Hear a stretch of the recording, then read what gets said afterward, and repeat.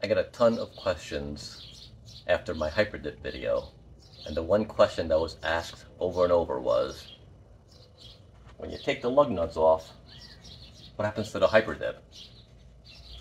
Well, that's a damn good question. We'll find out today.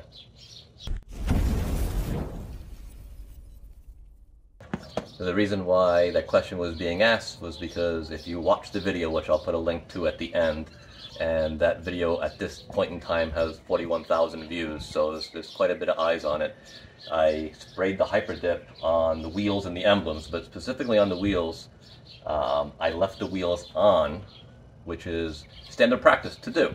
So, but when you spray the wheels on, you spray the valve stems and the lug nuts. So what happens when you remove the lug nuts?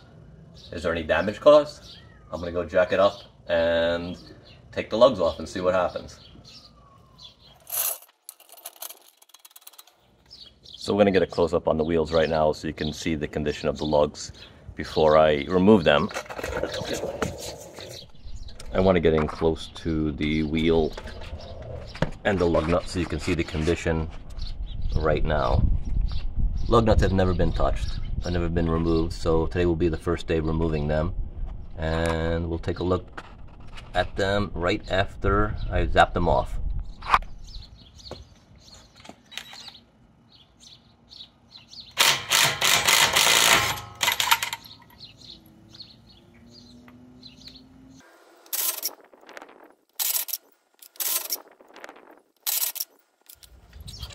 Okay, so I took only 3 off. I don't need to take all of them off, but let's get a close up with these guys. So obviously didn't get HyperDip product on the inside of the lug because they're recessed. So that's, if it focuses in, the head of the lug, that's actually what shows. So I'll put all 3 up. Let's see. So you can see where the socket hit it. It did come up, but there was not very much product on there anyway. But all the heads are still in good condition. So when I put them back on, we'll take a look at it again. So I'm going to get a close-up of the lug nuts after I put them back on. And the good news is that because the body of the lug nut is recessed within the rim, you can't see the damage that was caused by taking them off. Yes, there will be some damage to the side of the lug nut when you remove the wheels, if you spray the wheels with HyperDip while they're on the vehicle.